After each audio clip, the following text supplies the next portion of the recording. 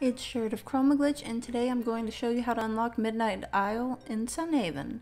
Midnight Isle is a new area introduced in the most recent major update. Midnight Isle is a great place to look for high-value Withergate fish, especially when completing the ticket altar. To access Midnight Isle, you'll need King Minos' emblem, which you receive as a reward by completing the fishing altar. The fishing altar is one of the more challenging altars and will require a lot of patience to complete. The altar requires one of each of the following fish types: Dorado, Durarado, crab, sea bass, goldfish, bone-mouthed bass, chromafin, golden carp, flamefish, permaid, crystal tetra, and sky ray. Each fish comes with its own difficulty, and it helps to have as many of the fishing skills as possible.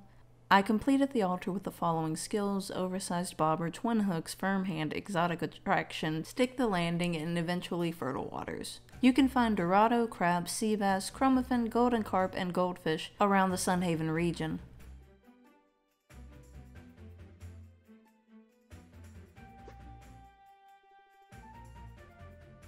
Flamefish, crystal tetra, and sky ray can be found around the Nelvari region.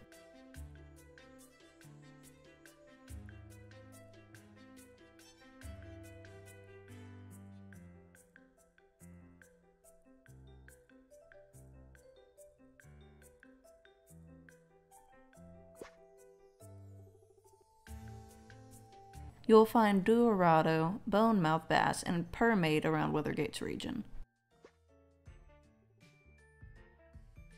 Once you complete this altar, you will receive King Minos' emblem. This will give you access to Midnight Isle through Charon. Midnight Isle is a great location to visit if you have not completed the ticket altar and need high-value fish. Once you receive the emblem, you can visit the island for 5 minutes once a day. During that time, you'll have to run around the small island and catch as many fish as you can within the time limit.